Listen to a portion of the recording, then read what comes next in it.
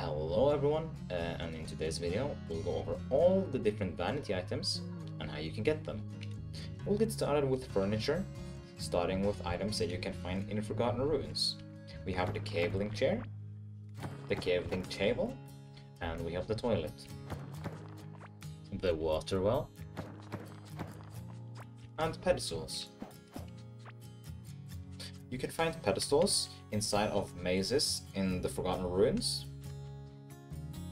and in both mazes and other areas inside of the Azeos wilderness. Then the last item you can get from the Forgotten Ruins is the cabling throne. You can find this item inside of the arena, spawning the shaman boss, Malugas. Next up is the decorative pot and the pedestal, which both you can make inside of carpenter table, which you also can make inside of a tin workstation. The bed, which you can make inside of a regular crafting bench. This can be painted. The last two items inside of furniture is the mold pillar and a mold version of the water well, both which you can find inside of a mold dungeon located anywhere inside of an Azeos wilderness biome. The next category is the idols, 3 of which you can buy from the wandering trader for 500 coins apiece. The skull of the corrupted shaman, which you can craft by using 10 crystal skull shards, which you can get from killing cavelings both in the Forgotten Ruins and the Azeos wilderness. The slime oil, which you can get from killing glurch,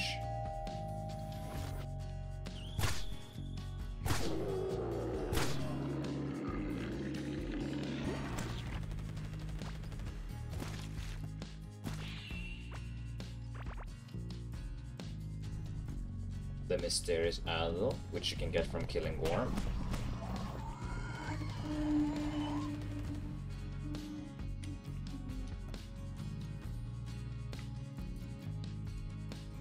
and then last but not least is the rainbow egg, called the large shining glimmering object, which also can be used to spawn the Azeos boss.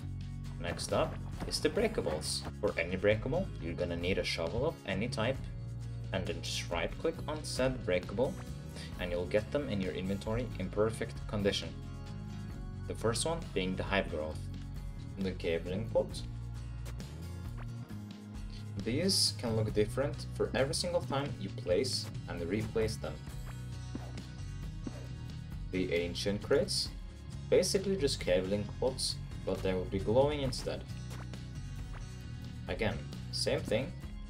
They can look different for every single time you place and replace them. The flower vessel, same rule applies to these. They can look different for every single time you place and replace them. The mold vessel, which you can find inside of any single mold dungeon, which is located anywhere inside of the Azeos wilderness. Then the last item inside of the breakable category is the regular wooden crate. These can be found inside of the Azeos wilderness, as well as the dirt biome around your core. Next up is flooring, starting off with the rug. You can craft this inside of a carpenter's table. The cabling floor tile, which can literally be found everywhere inside of the Forgotten Ruins, the Azeos wilderness, and in multiple mazes. Wood floor, which you can craft inside of a regular workbench. Paintable floor, which you can craft inside of a tin workbench, again, can be painted. Stone floors, which you can craft inside of an iron workbench. Scarlet floor, which you can craft inside of a scarlet workbench. Then the last type of flooring is the woven mat. You can find this in houses and bridges located around set pieces around the Azeos wilderness. Next up, we have the chests. First one being the regular paintable wooden chest. The larva hive chest, which was shown earlier in the video, how you can get that. You can get it from the hive place with the hive mother. The glurch chest, which you can get from killing glurch, the slime boss.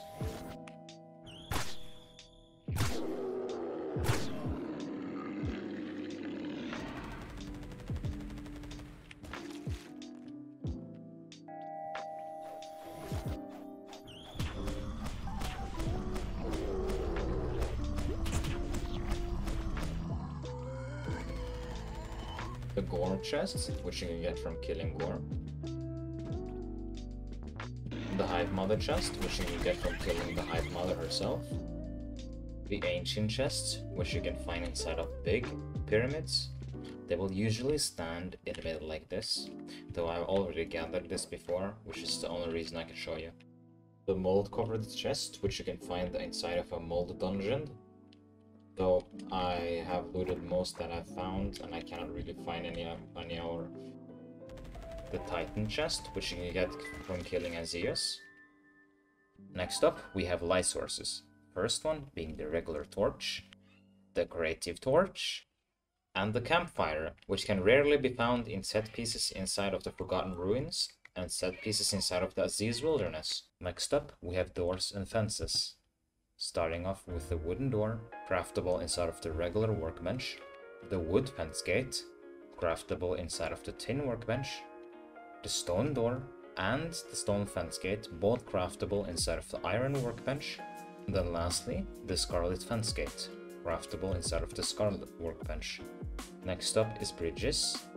The regular wooden bridge can be made in the regular workbench. The stone bridges can be made inside of this open iron workbench. And then the scarlet bridges can be made inside of a scarlet workbench. And that is every single vanity item except for the figurines.